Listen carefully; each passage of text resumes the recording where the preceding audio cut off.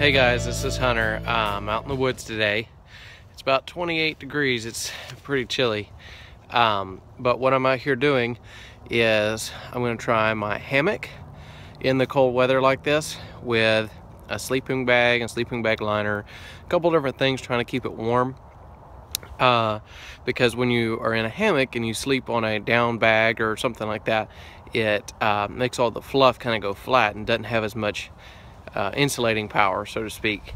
And so I'm out here kind of testing that effect and seeing what it's like in less than freezing, less than 32 degrees, or in this case 28 degrees. I'm gonna try a couple other things, but just follow along and we'll see how it goes.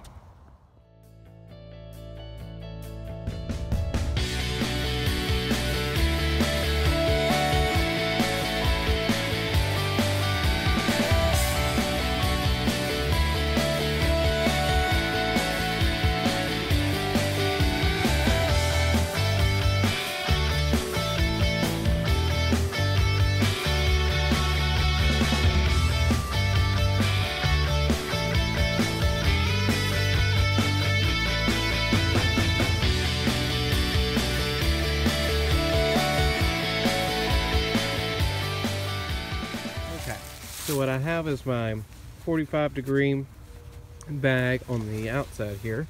Then I have my, it's not silk, but it's supposed to be a synthetic silk sleeping bag liner. It's supposed to add 10 to 15 degrees in a normal situation. I'm not sure how much it's going to really help. It's polyester, and so it'll probably help trap in some of my body heat. And then this is not very fluffy. It's been compressed, so that'll probably reduce the thermal retention properties of it considerably. But I'm gonna give it a whirl and see. I'm gonna take my muddy boots off. I'm probably gonna leave my coat and pants and everything on, and I've got thermals on underneath this, so we'll see how it works.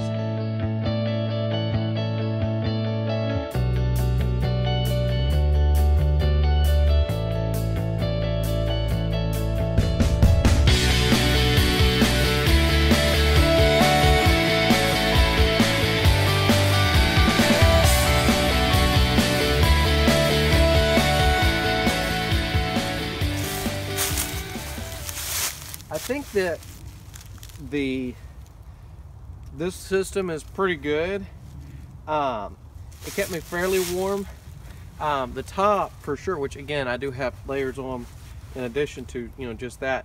But the top of me, my chest, my arms, top of my legs, everything, even my head was plenty warm. The challenge was kind of the back side of your legs and your back. And even my back wasn't too bad, but especially where your bottom is sitting in the bottom of the hammock, it kind of comes to that point and there's not that much insulation, so that really that and my feet is what got the coldest. But I have an idea. I think what I'm going to do is I'm going to take a emergency blanket and put on the inside here, and also I'm going to run another line and put my tube tent. It's not my tarp tent, a tube tent over top of it, and we'll kind of see if that helps.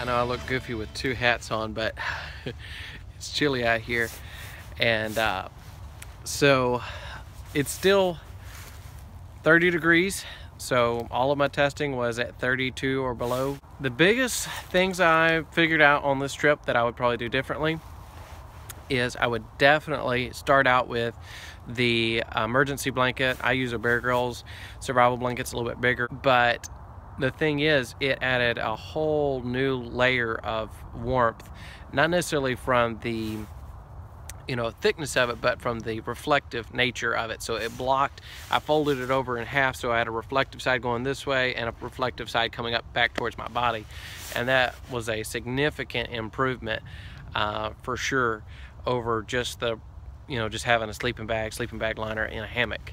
Also having the tube tent definitely helped because it blocked out a lot of the wind, which the wind's really chilly, and I mean it's 30 degrees just sitting here, but I wonder what the wind chill factor is. I'm not sure, but it definitely is a factor. One thing I would do is I would probably use duct tape and put duct tape on my tube tent. It was my first time to use it, so what I would do is I'd probably take a little bit of tape and run over an edge or whatever, and then I'd make I'd try to put some kind of bracket on it or something where I could tie it off to each end of the trees, so that I could keep it taut and stuff like that. That would be a big help. And then what I'd also do is, like, if you have your tube tent like this and it's open on this end and open on this end, I'd probably I'd use probably duct tape to kind of reinforce it, because it's like a thick garbage bag. It's tough, but you don't want to stress it if it's your shelter. So I would reinforce a couple different areas up and down each end, and then I would probably get some of those black paper clip things, like where you squeeze it and it opens up and you can let go and it clamps down on it. I'm not sure what those are called. And then you can kind of flip the sides down over top of it. I'd probably get a couple of those and put down each side, or each end rather, to kind of keep airflow to a little bit more of a minimum, especially if the wind's blowing like across the top of your head as you're laying in the hammock. Definitely close that end. That would help. So I definitely will do that. And then the other thing I would do is I would definitely use a kind of the hand warmer things, where you it's little packets that I forgot, they're hand warmers, and you just rub them together and give them oxygen, and then they start to warm up, and then you can tuck them in pockets or near your socks and stuff.